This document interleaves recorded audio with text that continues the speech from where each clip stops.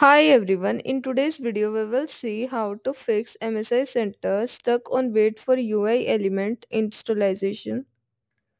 Fix 1. Install the latest version of the app. Ensure that you have the most recent version of the MSI Center app. Uninstall your current MSI Center app and then find the latest version of MSI Center from the official MSI website and download it. Fix 2. MSI Central Service. Open the run box and type services.msc and press enter. In the service window, locate MSI Center Services, right click it and then select properties. Ensure the service is running. If not, click on start and then set the startup type to automatic. Click on apply and then OK to save the changes. Fix 3. Try an older version.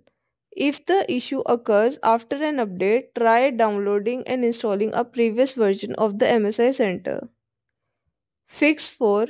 Factory reset. As a last resort, perform a factory reset to restore your MSI device to its original state. Thank you for watching. Like this video and subscribe to our channel.